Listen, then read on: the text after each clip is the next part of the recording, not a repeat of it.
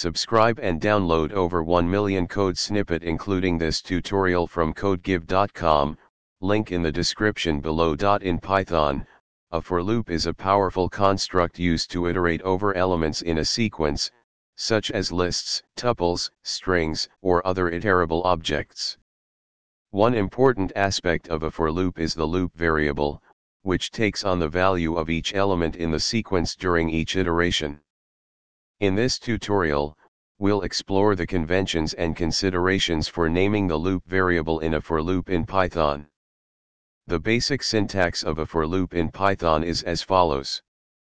Here, variable is the loop variable that takes on the value of each element in the iterable during each iteration. While Python allows you to choose any valid variable name as the loop variable, it is good practice to choose a name that reflects the nature of the elements in the iterable. This makes the code more readable and helps others, or yourself, understand the purpose of the loop. Let's consider an example. In this example, the loop variable number is a concise and meaningful name that suggests it represents individual numbers from the numbers list. Depending on the context, you may choose to use a singular or plural name for the loop variable. This choice often depends on whether the iterable contains individual elements or collections of elements. Consider the following examples. In this case, the loop variable fruit is a singular name because each element in the fruits list is an individual fruit.